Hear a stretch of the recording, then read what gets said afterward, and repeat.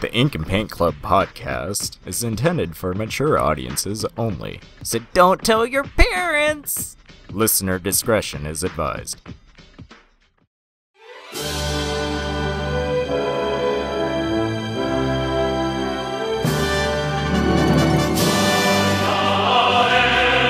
You're listening to the Ink and Paint Club podcast, your weekly home for animation reviews and discussions. Alrighty, everybody, welcome to another episode of the Ink and Paint Club podcast. I'm your host, JD, as per usual, and we let Kyle off the hook this week because he don't know shit about anime. But joining me is one half of our usual anime crew. Darren's back. Yeah, I'm pretty consistent with the anime. When the anime's around, I'm here. You're our anime expert. I'll take it. There you go. And he hasn't been on the podcast a while, but Patrick's back. Yes, I am back. Pretty much making the other half being the video gamer. So it kind of makes us there you go. One nice little happy family bunch here tonight. Or today. Yeah. Yeah. But yeah, so speaking of video games, we are going to be talking about a video game anime. More specifically, the 90s Fire Emblem anime, which is something I had always heard a rumor of, but had never actually watched prior to doing this review. So we'll talk about that today. But before we get into that, I kind of want to just ask you guys briefly what your experiences with the Fire Emblem series. Darren, you're the guy with the YouTube channel, so I'll ask you first. Well, it's all a lie. I've never played a Fire Emblem game in my life. I've never been on a Fire Emblem podcast before. It's all a lie. All a big sham. I'll just somehow I do not down believe that in the slightest. I feel betrayed, honestly. Yeah. I mean, I've been a fan since 2003 with the release of the GBA Fire Emblem game in North America, which is technically Fire Emblem 7. Right. In the grand chronology of the series. And I've been a fan ever since then. I've made it my mission to play all of them, which up to this point I believe I have, with the exception of like a really weird they did it for like the Satellaview for the Super Famicom, where they released like bite-sized episodes. I never got to that one for obvious reasons. Yeah, I don't even know if you can get those anymore. The ROMs exist, but I don't think they're translated. And I think you have to go to some pretty suspicious locations to acquire them. Yeah. Right. But as far as Fire Emblem goes, I'm deep in there. I'm a co-host occasionally on a Fire Emblem podcast called Emblemcast, and on my own personal YouTube channel, The Gaming Pilgrimage. I've reviewed up to now all of the North American released Fire Emblem games, with the exception of the latest one, which I am in the midst of working on. Shadows of Valentia. Or Valentia. Right? Yes. Yeah, Echoes. Which is a great game, by the way. Super good. I'm like stuck in it. I got frustrated. Maybe we can just grind. It's one of those games you can do that now. Maybe we can try to help you figure out where to go from there after the podcast. Then kind of give you some tips and tricks. Yeah, right. There you go. But Patrick, what is your history with the series? For me, I always kind of liked how, those tactical RPGs of using, moving units around and managing your resources and whatnot. I think before that it was Advanced Wars that kind of got me interested into that sort of field. Both the first one and the second one that got released for the GBA. That's the reason we got Fire Emblem in the first place, because of the success of those games. Pretty much. And then it was one of my friends who, unfortunately, he did not have the first one that came out for the Game Boy Advance, but he had the next one, which was the Sacred Stones, and he actually let me borrow that physical copy for a couple of months before I finally beat it. And to be honest, I still think, in my opinion, that one was probably my favorite out of the entire series. I still like the rest of the other Fire Emblems I've played, which is Awakening, Fates, all three of them, as well as Shadows of Valentia. I even have the DS version, which I believe was a remake of the original. But yeah, Shadow Dragon. Yeah, never really touched that one that much. I never really played as much as I would have liked. Well, I'm going to give you a hot tip, Patrick. If you ever go on your Twitter account, which is now what's your Twitter account? I'll link that after the podcast. I finally started. Yeah, we'll put it in the description. Material. But I was going to say, never on the internet tell people that Shadow Dragon is only okay or only a pretty decent game, because they'll get really upset at you. Oh, I'm all about, making controversy and saying, like, I think this is better than this.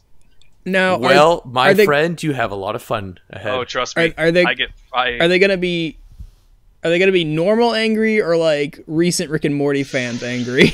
I don't know if much can top that until something else. I have a funny like that suspicion comes it's going to be the latter. Yeah.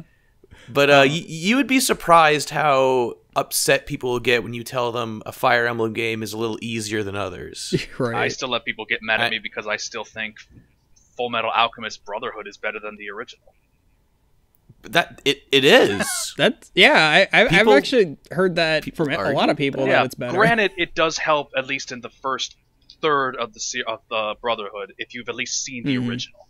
If you see the original first, then watch Brotherhood. Brotherhood is still the better version, but you need to catch up everything because it goes. Right. They're both great. The first 15 but Brotherhood's clearly better. The first 15 episodes in Brotherhood kind of goes very quickly, just kind of meshes through all the storyline, as if it expects that you already know what's going on. So, and I feel, just like our little topic of the evening tonight, this lovely, lovely OVA kind of rushes through everything. Yeah. So, so we can get into it now. So we kind of mentioned that, we got over here in America, in the States, we got our first Fire Emblem, which is technically number 7, like 2003, I think is when it came out. Yeah, 2002, 2003. And that was supposedly the West's first exposure to Fire Emblem. However, apparently about 6 or 7 years earlier, we actually got a 2-episode Fire Emblem OVA over here, and I watched it today, and so can we please just give appreciation to the cover of the box art for North America that it had, where it says, "One young hero, a legendary sword, the forces of evil are in big trouble." And you never see the sword? Nope, you never ever see the sword. The falchion's nowhere in this. He only gets an end game. Come on. So basically my understanding of it is that the anime is OVA is an adaptation of the first game, Shadow Dragon. Darren, you've played Shadow Dragon, I assume? Yes. How close is this exactly? It has the overall same backstory. It has Marth, who loses his kingdom after they're suddenly betrayed, and a combination of the Shadow Dragon, who is now working with Garnif, the evil sorcerer, kind of works together, overthrows his kingdom. He's forced to retreat and go to Talius, I believe is the name of the country he hides in for a solid portion of his life prior to the events of both the game and the OVA. So that's all consistent. You see a lot of the same characters that he would see in like the early chapters of that Fire Emblem game. So all that lines up, but it does have some departures for how events are started and how he interacts with some of the characters. Because you don't really get to see a lot of that in both the original Fire Emblem and Shadow Dragon. There's not a lot of characters talking to each other. Gotcha.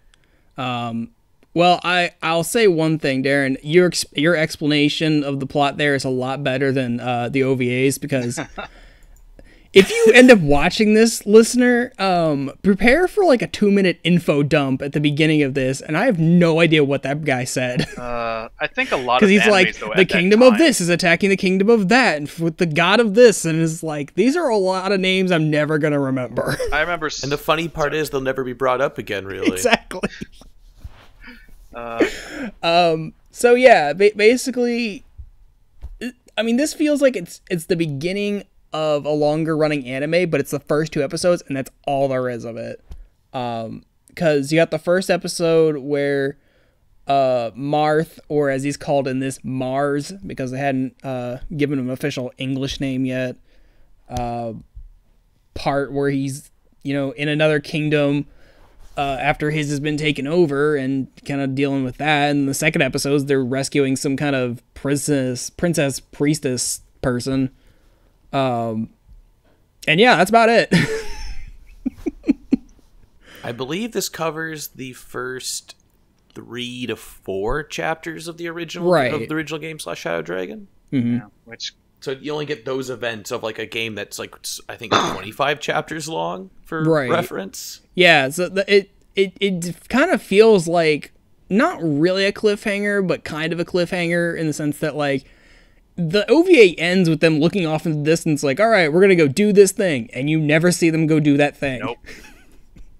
They just kind of you wonder, like, even after till this day, are they still just standing there on that cliffside staring at the sunset again? It's like, it's been 20 years. Why are we not doing anything? To be continued until 2008. Never happened. Never gonna happen. So I guess we can just go around and like say what our general opinions of this were. What did Darren? Had you seen this before? Because I think this is the first time Patrick or I had ever seen this. I actually saw this a few years ago, as it was just someone uploaded it on YouTube, and that was probably during my peak.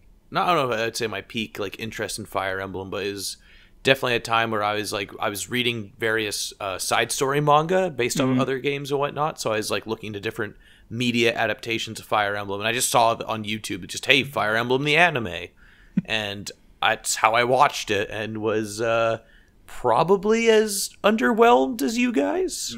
Okay. I think that is kind of the word that kind of describes this entire OVA. Is just, it's underwhelming.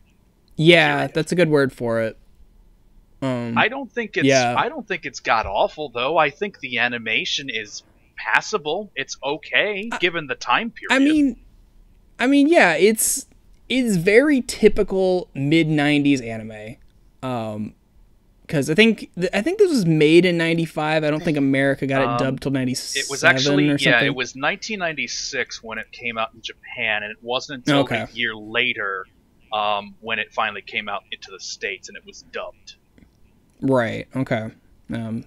Yeah. But yeah, it's. I mean, like Patrick said, yes, the animation, it's pretty good. All the fight scenes and stuff, it's pretty well done.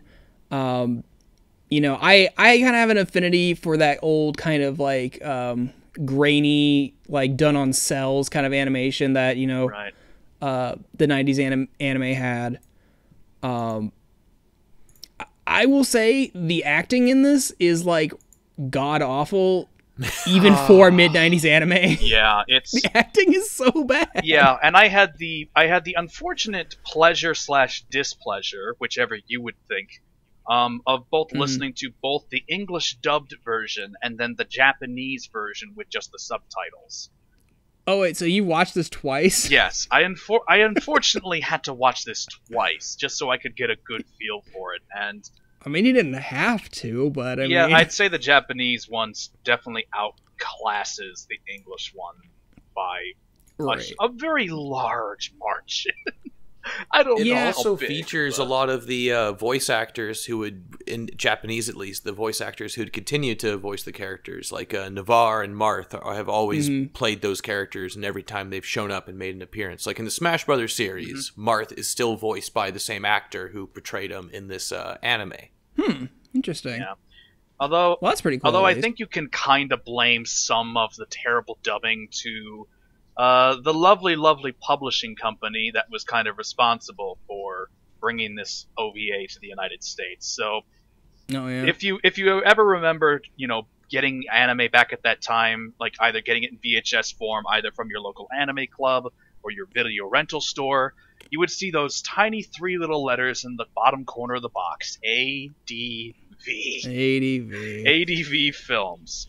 Now, granted, they did release and publish a lot of actually really good anime that were English dubbed. So, say for example, some that you may recognize like Azumanga Daioh, Excel Saga, Noir, Robotech, Sailor Moon, and as well as the big Gainax one itself, Neon Genesis Evangelion, was released by ADV in its English dubbed form. But kind of So they brought over everything. pretty much. Yeah. The funny Good thing I and found out the about ADV, mediocre. kind of just researching up on them, they started in 1992 in Texas, of all places. Texas. Okay. That is not what you Not when you think necessarily a state anime. you'd That you associate don't with think anime. Texas, you know. No. But Our children want the Japanese Japanese cartoons. Animes. They want their mangas and watching their The They want to Mangas see and their Narutos. drawn titties. That Japanime. Yeah, but it was just a company that was started by 3 guys who really loved anime and comic books and all sorts of things like that. And from what I understand, the founder of ADV Films is still in business. I think he works for a different company now. Yeah, because isn't ADV defunct by now? Yeah, it had some decline in business around the mid 2000s due to low sales, which at that time I think that was because it was less VHS, more DVD, and it was becoming a little bit easier to access anime now, and get a hold Yeah. of it. So. And I mean, that was I think that was around the time that Funimation was really starting to come up. So You also had the power of the internet starting to really take its Also form. that. So that kind of was killing its sales. And eventually, 2009, it closed its doors for good. But yeah, That's if you ever unfortunate. think bad English dubbing or just awkward conversations or just overall just weird English dubbing, ADV is usually who you look towards.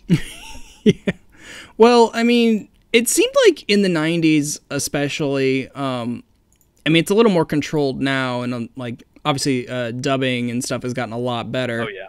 But it seemed like in the 90s, like, companies like ADV would just grab any and all animes they could from Japan and just, like, kind of hastily throw them together, like, just get it out there, throw it out there, and just, like, throw as much out there as you can to see what sticks. Yeah. And kind of So you can probably pick a lot of these shows up for nothing, so... Yeah, and kind of in the terms of the video game crash of '83, it's just you saturate the market with so much, it's kind of hard to ascertain which ones are actually good through the rest of the garbage that they toss out.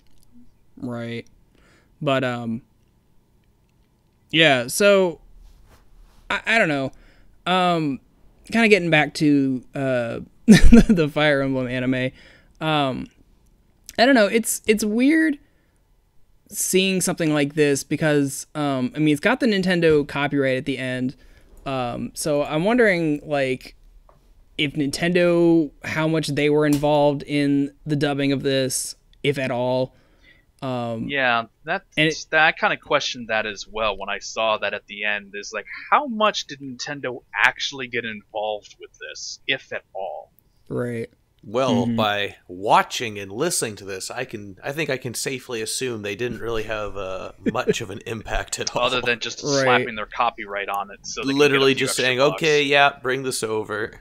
Yeah, and I mean, this is years before Fire Emblem would go quote unquote mainstream in America.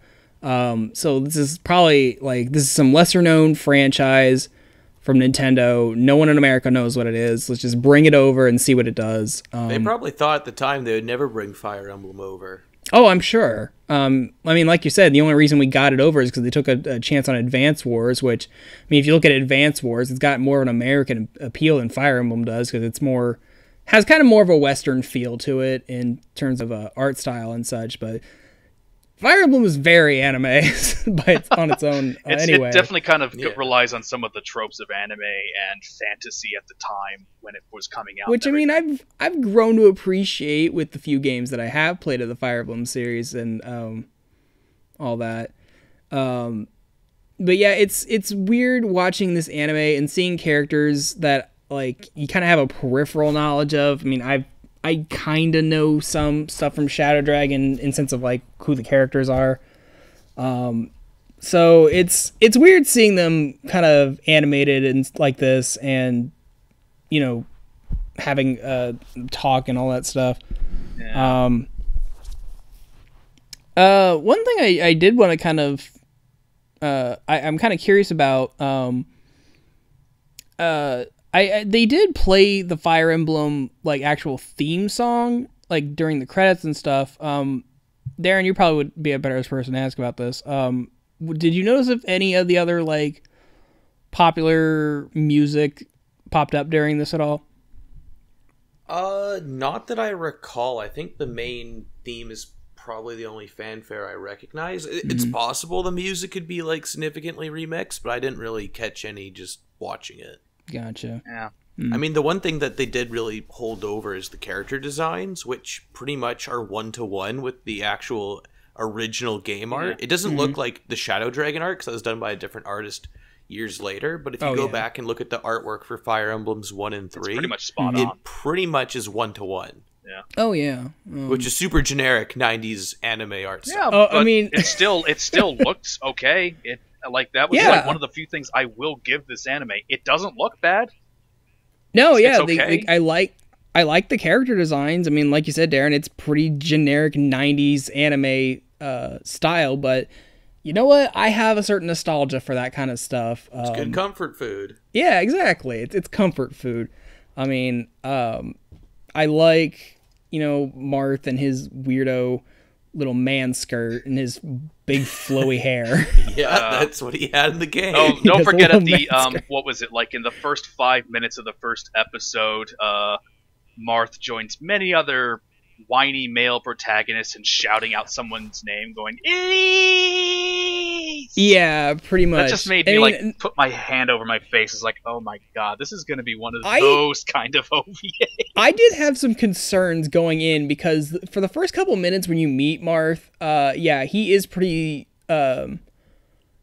He feels like he's kind of a mousy character, very kind of like not confident in himself, and like I only know him from Smash Brothers, personally. So I see him as like this strong, confident kind of character, and he does kind of move into that as they kind of go out into the world. So I'm glad to kind of be wrong about that. But I like his little supporting cast. I don't know who any of them are.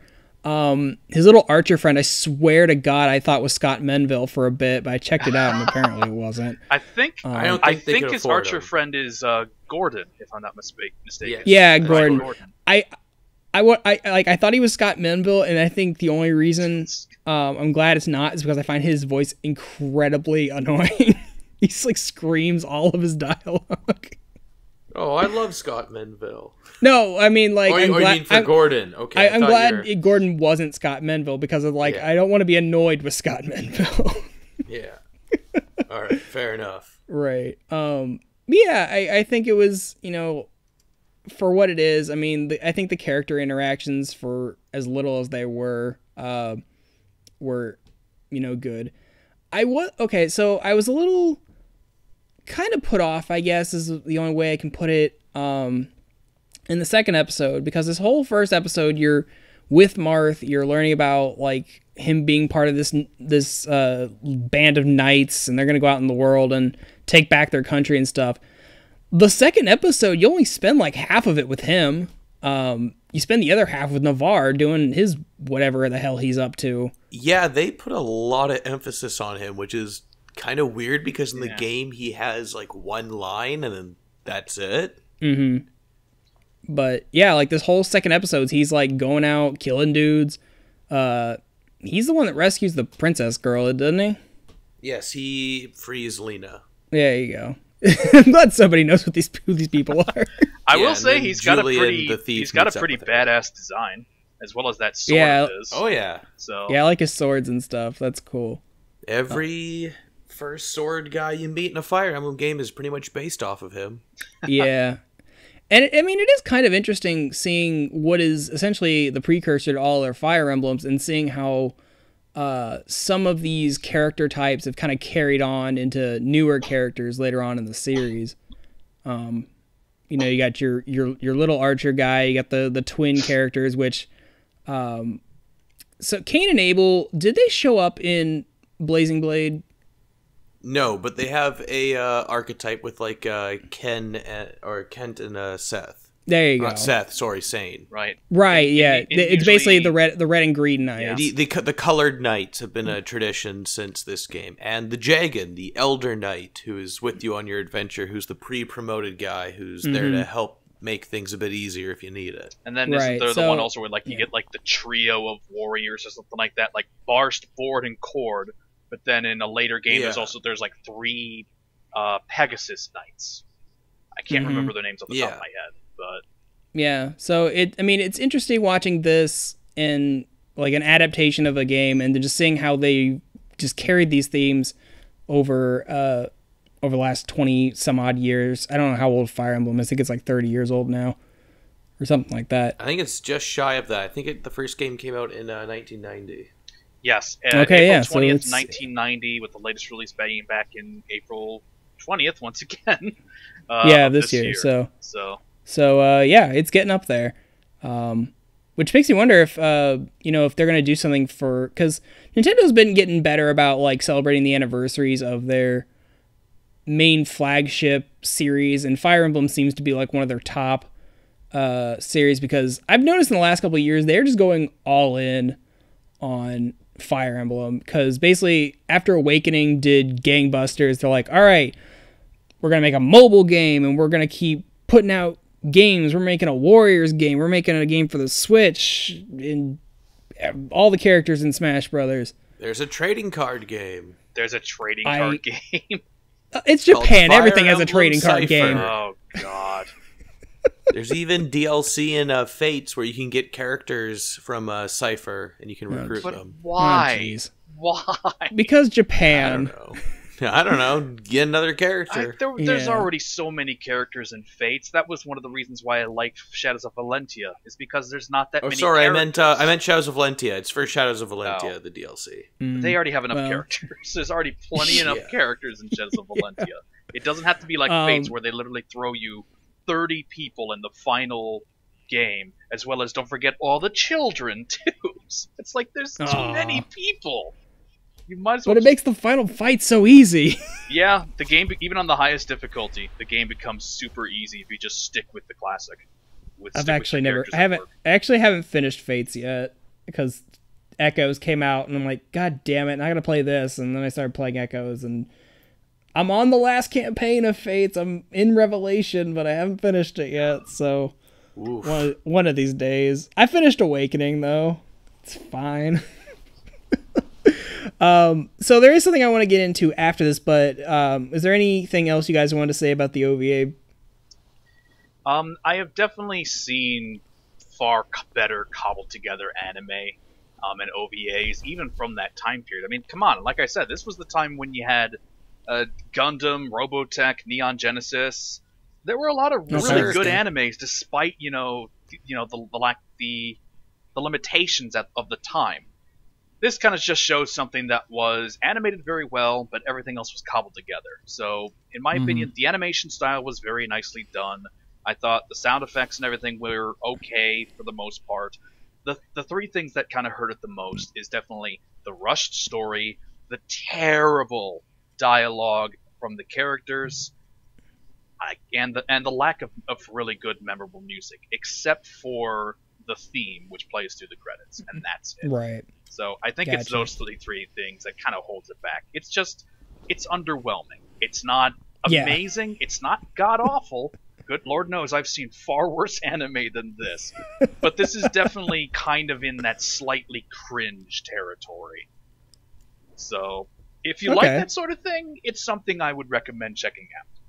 But I personally do not see myself going out of my way to find it on VHS or DVD. Right. Darren, what about you?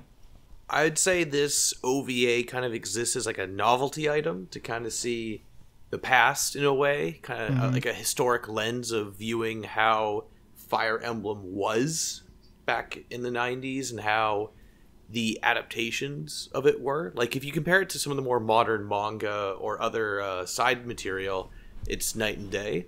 Mm-hmm. And I think it's pretty much just a novelty of, hey, there's this weird adaptation they did of Fire Emblem that went nowhere.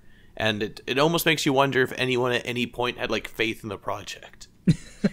Yeah, I was kind of worried about that as well. Was like, does anyone Because episode 2 is an early call to make for not continuing it. Yeah. I mean, I kind of share the sentiments with you guys. I mean, Patrick, you pretty much put it how I feel. It's kind of underwhelming. And like you said, Darren, it's also kind of a cool novelty. You get to see the beginnings of the series and getting these characters come to life in animation. So it's cool for that. But like you guys saying, like we've been saying this whole time, the dialogue's not that great. The dub seems kind of rushed. The plot seems really rushed. I mean, it feels like the beginning of a longer story that they decided 2 episodes in, they're like, all right, we're just going to cut our losses. It's pretty much like if you crammed the first season of Naruto together in 3 episodes, and then that's it, nothing else. We're done. Kind of. Time to go home. If I could give... Go ahead. Oh, sorry, go ahead. Oh, you go ahead, man. I was just going to say, if I could give credit to one thing, it's that the original Fire Emblem game did not have any major dialogue scenes between other supporting characters in the main cast. They'd have maybe a line when you recruit them, and that's all they say. And I think the team did a pretty decent job at giving some characters like Navarre, who really did not have like a significant role in the story of the original game. At least they gave him something, so it makes him more interesting than just the cool swordsman who says one line and then is recruited. Right. So I appreciate how it's kind of like how in Shadows of Valentia, a game where there were no support conversations prior, they added that extra level and actually fleshed out the characters. And they don't do that for everybody, but at least some people got that treatment and they were able to pull material out of nothing. Yeah, I mean, you're dealing with a you're trying to adapt a 1990 NES game into an anime, and you're right. I think for what they had to work with, they did all right. Given what I'm presented with, I don't know if it's the kind of show that, had they made more episodes, if I'd want to keep watching. Maybe because of my growing affinity for Fire Emblem, maybe it would have gotten better. I don't know. So it's kind of hard to say if I would have kept watching this had it kept going. But yeah, so there you go, guys. That's our thoughts on the OVA. If you want to check it out, it's all on YouTube. It's not great quality. There's actually one more thing I kind of want to just kind of add in there too, JD, if it's all right. Sure. Being kind of more of an anime fan myself, I'm not sure, maybe more than our friend here or not.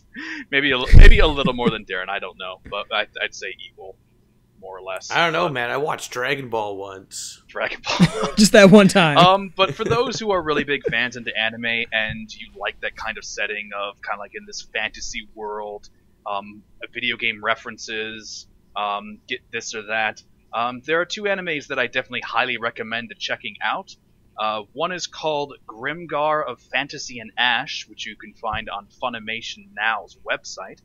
And the other would be Log Horizon from Crunchyroll. Both of them are in their Japanese subtitles. Both of them kind of follow a very similar path. Pretty much a group of people who suddenly find themselves in a fantasy world, no idea of how to get out. The difference is Grimgar is more of a real-life fantasy world, while Log Horizon is they're trapped in an MMO. And no, it's not. It's not Sword Art Online. It's not Dot Hack Sign. It's neither one of those. It is something different. I was gonna say I saw like just like, hey, this is on the service where we were looking for stuff to watch while we were on a plane a couple months ago, and I saw Log Horizon because it's like the only anime title on there. And I read the description, like, this sounds a lot like Sword Art, but it's good to know it's different. Yeah, thankfully it's not only different, I think it's better than Sword Art Online.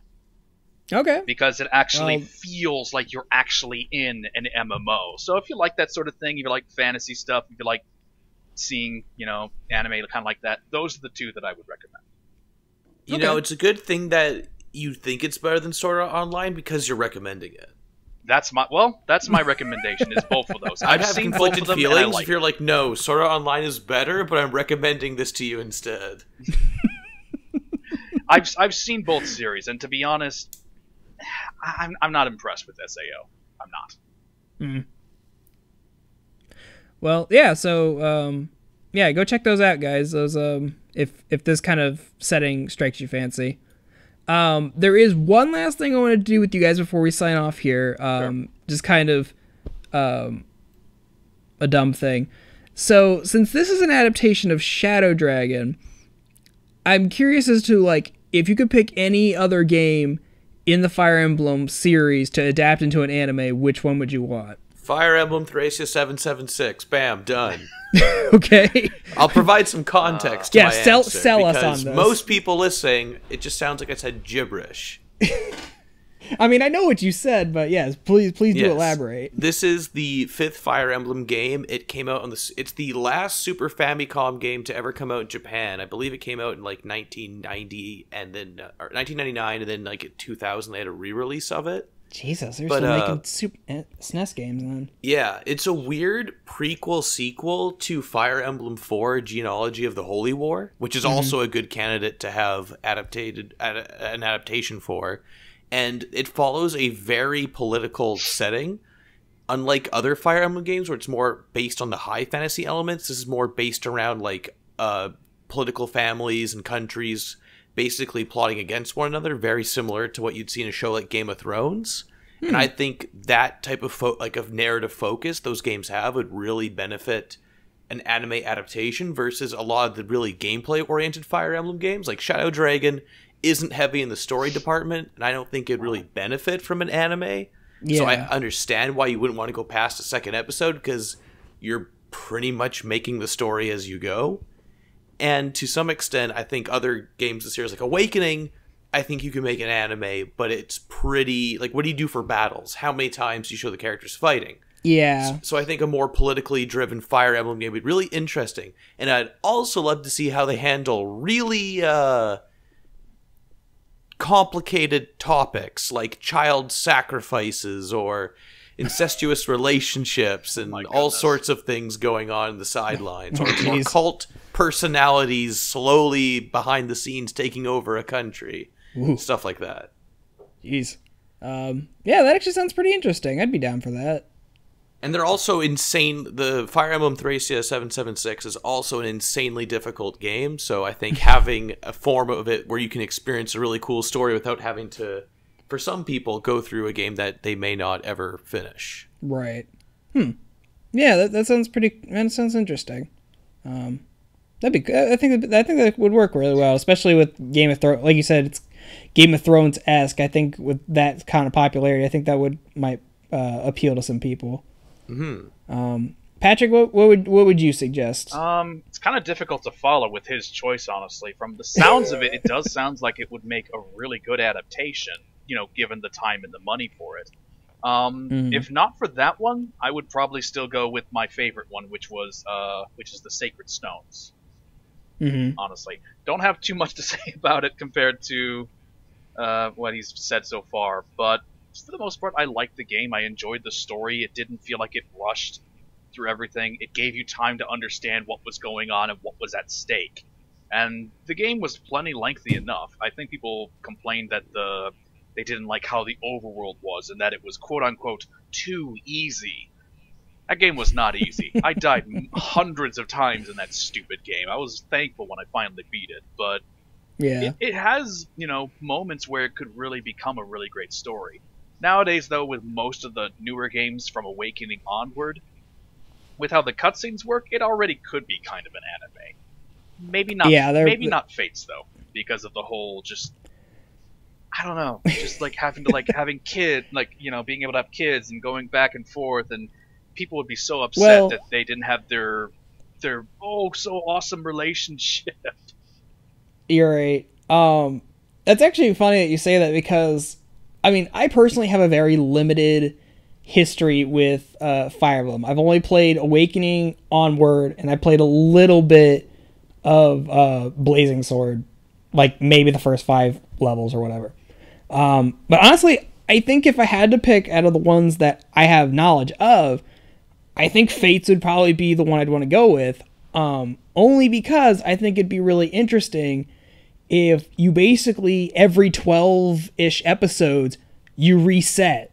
So you'd go through the whole story of Birthright, some kind of time warpy bullshit happens at the end of the 12th episode, and it just resets back to Conquest, and you just do that through all 3 times. That way you can show the story of all 3 of them and keep it all in one That continuity. could work. Like, I'm sure they can come up with some kind of MacGuffin that would. That sounds more Resolve that. interesting than the core game story. like, yeah, I think again, I haven't finished Revelation yet, so I don't know how Revelation concludes. Disappointingly. So I've heard. But yeah, I think if maybe they altered the story a little bit to maybe like when they beat the what's the king's guy's name again?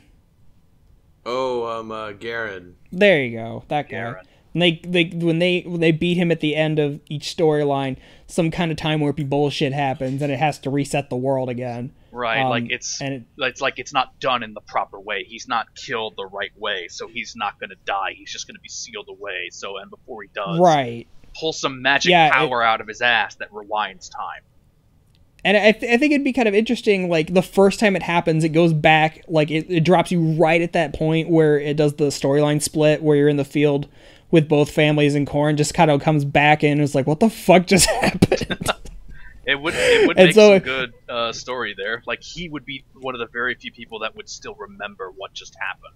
Right, and it'd be kind of interesting for him to, like, have that weird, like, what the fuck just happened moment the first time it happens, and, like, as you go through the second, when you're going through the conquest line, he's starting to piece it together, so that what happens when it resets the Revelation line, he already knows how what's going on, so he basically will just beelines through Revelation. Although if Fates does get turned into an anime, please have Corrin come up with a better reason to being able to recruit people other than, I can't tell you, but you have to trust me because I'm a good person. Oh, God. That is so stupid. That was one of my biggest gripes with Fates. It's like, I do not believe that any of these people would just randomly pick up with you and just go along with you, even though you've given them no reason to. Yeah, I mean, even in the Sacred Stones, there were several characters where technically, you the only way to recruit them is with specific characters talking with them, and you don't know that unless you experiment. Not to mention, if you kill them, yeah, you're not going to see them for the rest of the story. It's not like in Fates where 90% of the characters, whether you defeat them or not, they may still end up being recruited regardless. So it's like, well, what was the point of that? Yeah, they might be plot relevant. Yeah, that's the big question with Fates. What was the point of that? I still liked it. I don't know. It's a fun game to play, but that story has more holes than a frickin' bagel. I enjoyed it too, but the story was just, it made me cringe at just how, I don't know, how dumb Corrin was and how dumb he thought, like, oh, people will follow me and join my army just because I said, I know the truth, but I can't say it. I can't, give a hint. Give some kind of meaning or an image or something. Draw something out. That way you're technically not saying it. Yeah, and I feel like I'm kind of conflicted, because I really like Awakening, because that was the game that finally got me into Fire Emblem, because I tried playing Blazing Sword, couldn't do it. I think I played maybe a level or two of Radiant Dawn on the Wii, couldn't do it. Awakening for what? Yeah, I know, right? Whatever reason, Awakening was what got me into it. I can fully recognize that Awakening's story is basic, and there's not a lot of nuance to it. I think I like the characters in Awakening better than Fates. Fates, I do like the characters. I think the lot has a good design. I don't like that they got rid of the overworld in Fates. I liked walking the overworld in Awakening, and I'm glad they put it back in Echoes. Well, let me push up my Fire Emblem glasses there. Fire Emblem Gaiden, which Shadows of Valentia is a remake of, first introduced the overworld map concept into Fire Emblem. There you go. And it is only one of 5 games in the Fire Emblem series that actually offers an open world to do open battles. The other ones are Fire Emblem Awakening, Fire Emblem Fates, Shadows of Valentia, which is the remake, and my favorite, the Sacred Stones. Yeah, interesting. Yeah, also, I mean, go ahead. I was going to say, as a fun alternative to this idea, I think a game that would actually work really well as an anime would be Path of Radiant / Radiant Dawn, because there's a lot of characters that never got expanded upon, and they have very little like dialogue and involvement in the story, and seeing that expanded would be really neat. And you would get to see the Black Knight animated, which is always cool. Nice. Yeah, there you go. And I think Ike would probably make for a good leading character. I think it's fair to say everybody likes Ike. Yeah, exactly. He doesn't talk much, but he's definitely that stoic kind of hero. Yeah, he's that Like, he that doesn't kind have of like to. yeah, he's a brooding stoic character. I think I think I could carry a series. As He a main actually character. really isn't that brooding. Well, like again, a lot of my knowledge of Fire Emblem comes Like from Smash Smash Brothers? Brothers, Yeah, so right. probably not where I should be getting my information from. But you know, We'll talk a little bit more after the podcast, though. sure. So yeah, unless there's anything else you guys got for today. Nothing else. I've kind of stated what I want, gave my recommendations for anime and stuff, but like I said, in my opinion, don't see this anime. Unless you really want to and you're curious, don't. Yeah, If you're a diehard Fire Emblem fan, you've never watched this, I'd say give it a watch at least once, just to see it. At the very least, put it on in the background. There you go. That works. Cool. All right, guys. Well, thank you again for helping me out with this one. And if you guys have watched the listeners, if you guys have watched this, let us know. And hell, tell us what's your favorite Fire Emblem game. Tell us why. I have basic bitch knowledge of Fire Emblem, so I could always use more things to play. But I think that does it for us this week, and I guess we'll catch everybody all next week. Thank you for listening to this episode of the Ink and Paint Club podcast. Be sure to subscribe to the channel so you can catch a new episode every week. Also be sure to follow us on our Facebook and Twitter so you can keep up with the show. Links are in the description. We'll see you next week.